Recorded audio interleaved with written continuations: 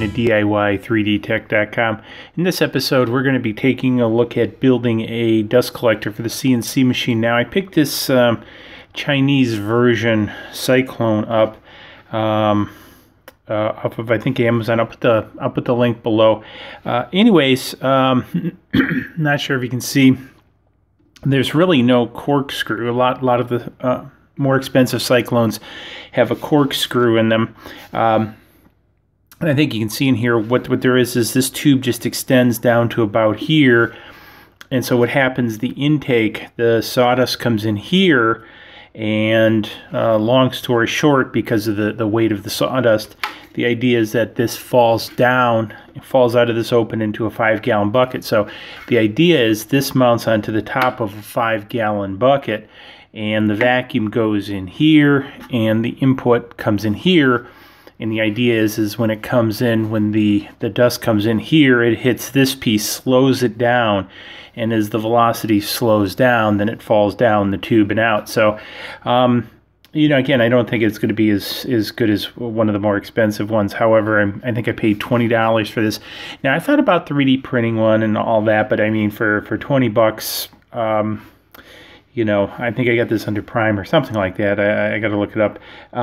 But I couldn't print one for that kind of money. And also, I think the height is rather important, because a lot of the ones that are 3D printed, you have to kind of glue them together. And again, I was worried about resiliency. Now, this top piece is glued on into this flange opening, so this was not injected as one whole piece, and for probably obvious reasons. However, one of the things that I want to do is this is going to be sort of a twofer. So I'm going to do two parts with this on the DIY3dtech.com channel. I'm going to show the general building of this dust collector. It's rather simple, and again, won't be a big project. It'll be a couple-part episode. And so, but on my other channel, my OpenSCAD, my DIY3D OpenSCAD channel, and I'll have the link below for that website and channel below, is I'm going to show how we can use SCAD to build the parts for this, because in the assembly piece, we're going to have to do a couple things. We're going to need a gasket to go around here, which will mate to the 5-gallon bucket to create an airtight seal. Now, the piece is, I could use probably some silicone or something like that, but I wanted it a little more elegant, and also to show you guys how to do something like this, and again, develop something like this in SCAD.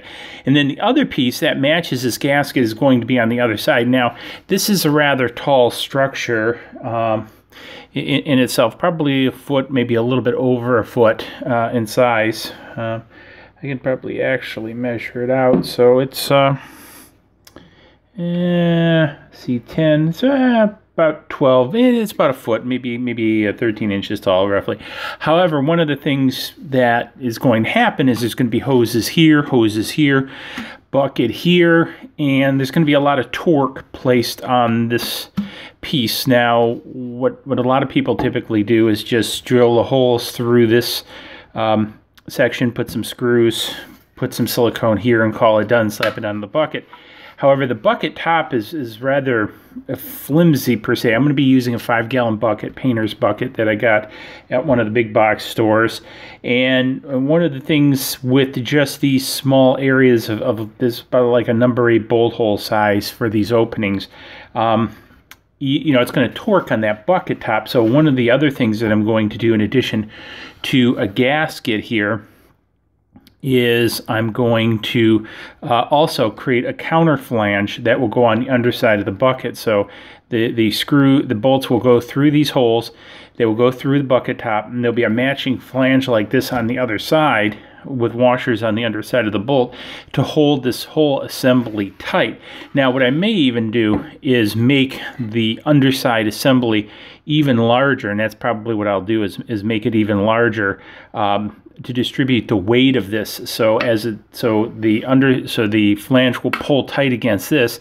The bucket lid will be in between, and again, you'll see this on the video when I go to assemble it. But it'll hold it again all tight. Now, I'm going to do this. I'm going to do this design piece in OpenSCAD and show this on my other channel. I'm not going to show it on this channel, but if you're interested, again, the link will be below. I'm just going to show the assembly here. But again, the idea is to take that torque off that little area of the bucket and distribute it to a larger area of the bucket, because I do see a lot of torque, or reasonable amount of torque, because I'm going to have a rather large vacuum hose here and here tugging on this. I'm also going to build an offset weight to go on the bottom of the bucket, because again, it's going to be fairly tall, and you know, I'm afraid of it wanting to tip over a little bit. So just kind of like I'm going to take some mill mine and machine it on the CNC to make a bottom for the bucket to kind of counterweight it. So this is sort of the project we're going to be kicking off and put together. You know, because one of the pieces is I'm using a rather large shop vac right now for my dust collection system, and it actually works pretty good. And again, I'm using a smaller 1.5 inch diameter, but I am using a higher velocity vacuum to do it. And again, it works good, but it plugs up the filter, as you can guess, rather quickly. So my hope is I can use this to eliminate the clogging of the filter, because it actually, when the filter is clean, it actually does a good job on my CNC dust boot and everything to really suck it up, because I've got a venturi around the actual bit itself. So again, this combination I'm hoping solves that problem for me, and because the filters are about 20 bucks a piece and just a hassle cleaning it out. And once you get that small micro dust particles from that milling and stuff in there, it just, you really can't get it clean again. So anyways, one of the pieces that I do want to do is take some measurements of this bottom piece. So I'm going to have I'm going to take the calipers and get all my measurements up front. So my inner diameter of this is about 60 millimeters. So one of the things I like doing is I've got these, I love moleskin, or is it, I call it moleskin, some people call it mole skin, so I guess I'm not Italian. But anyways, I love these gridded notebooks for this, and being a little bit old school. So what I'm going to do is just make some notes here of the sizes when I go to do this. Now, the other piece is, one of the things to notice, and I can check this, but I can roughly guess, these are at 90-degree angles to one another, and I'm going to oversize these a little bit in my model, so I don't have to be too particular about that. So what I want to do is measure the inner hole size. So I got about 5.5 millimeters on the ID, so ID, and it's very important you keep your IDs and ODs together, so you know what you're talking about. And then I'm going to create, and you don't have to be the best drawer in the world. Again, you just want to get the kind of measurements down. So again, the OD on this one is about 110. So the OD equals 110. Now, one of the things, again, I'm just going to take the assumption, I think it's pretty safe that these are 90-degree angles, or at least pretty close to it. And again, I'm going to use the math in OpenSCAD. Now, they do sell pins to go on the end of here to find the dead center of this. And if I was a true machinist, like my grandfather was, I would have those, but I'm just going to roughly estimate it by placing these in the center. And then I'm at roughly 90 millimeters on center. So center to center is 90 millimeters. And I just kind of want to double check. Yep, they seem to be pretty uniform. And then just set across. Set across is about 64. And so one of the things you notice that I measured across, and then I measured together, and then so because what I can do is the way I cheat, I can show that. I'll probably show this in the SCAD video, but just kind of talking whether you're using OpenSCAD or Tinkercad or another design application. This is really a square, so there's two ways you can go about it. You can calculate the spread as across, or the easier way is to do it like this, is the spread is a square. And then so what you can do is calculate the center of this opening as being the corner of a square, and then just create a square. So this is roughly 64, 64, 64, 64. And so if I create a 64 millimeter square and I align it to the center, then my corner points are all, for my circles, can be all found here. So once I know my origins of these, I can just pop a circle. Now, with OpenSCAD, I can do the math and place them there. Or if I'm using something like Tinkercad or Fusion 360, I can simply draw my square as a reference, center it to this circle, and then drop my circles so they're centered, or the openings for this so they're centered on the square. So just kind of some handy tips on how to do that. Now, the other piece is I need to take a look at my top openings. So my top opening is about 54.5. So the top is, just going to make a note. So the OD is 54.5 millimeters. And then the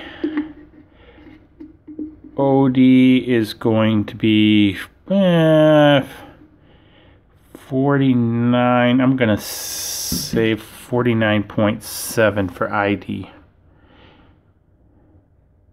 49.7.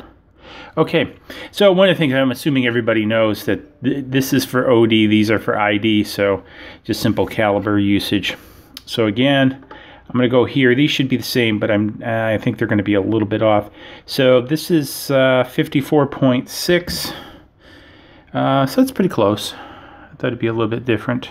So OD equals 54.6, and then my ID is going to be 48.9. That's where the it's a little bit off, about a millimeter off.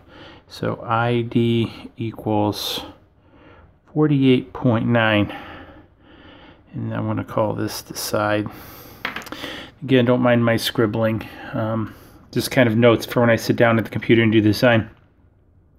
So now I've got the basic design. I just want to make sure my OD's got millimeters. All right.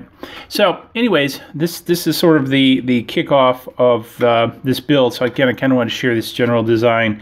And so what we're going to do is now move forward and build the parts, because the other piece we have to do is I've got to build adapters. These openings are a bit of a strange size for my vacuum hoses. So what I'm going to do is 3D print adapters to go on here, and that's why I took the measurement. So we're going to have a couple extra parts in this segment that I'm going to show. So I'm going to show building the gasket and flange for this and mounting it to the bucket top. Then I'm going to show creating the flanges for the vacuum hoses here. I haven't fully decided how I'm going to approach this yet. I've got a few thoughts on putting this together, whether I'm going to go over these or in these. So now I have an 1.5 inch hose, and technically the hose will fit inside this opening pretty tight. And so what I'm thinking about is just building, designing a model that fits over the outside of the hose and slides in here with a friction fit, and do it as a bit of a cone in OpenSCAD is what I'm leaning towards, and then epoxy the hose inside that fitting. Because one of the things I want to do with this is kind of make this so I can upgrade it. One of the things I like doing in my projects is making them upgradable, if you will. And so that's why I don't want to really use the silicone here and stuff. And so if I want to change the bucket design, or I want to change the hose design, I can do that. And so part of me also wants to change on the top here, maybe put a 90-degree on this, because the vacuum hose is going to have to come up. It's going to have to make a complete curve, like this into the unit. So I'm thinking about using a 90 and then attaching it to the 90, and then possibly also a 90 here coming up, because my hose is going to come down from the ceiling, and then so it's going to have to make a curve, and the hose, hoses don't like to bend that much. So again, I'm thinking about a 90 here, 90 here. I've got to design that out yet a little bit, and again, I'll show that in the build stages. So I want to kind of show some of my thinking as I go through and put this together. So anyways, there'll be more on this coming, so keep an eye out, and I'll put it together as a little bit of a series. I'm thinking I'll do this as part and connecting it to the bucket as part, and then this as part connecting it out to the thing, and then have one where everything is finished, and so you can kind of see how it goes. Because again, the idea isn't really just to take you through, how to assemble one of these. It's to kind of give you some ideas of the design process that goes into, if you want to do something like this and adapt it to your needs, hey, how would you go about doing it, right? So anyways, if you found this interesting, or you're finding this interesting, hey, give it a thumbs up. Also subscribe to the channel. A lot more stuff coming, again, with this build, and then many other things that we have in the pipeline. So cheers, and see you in the next video. Please click like below and subscribe to the channel to keep up to date on all of our projects.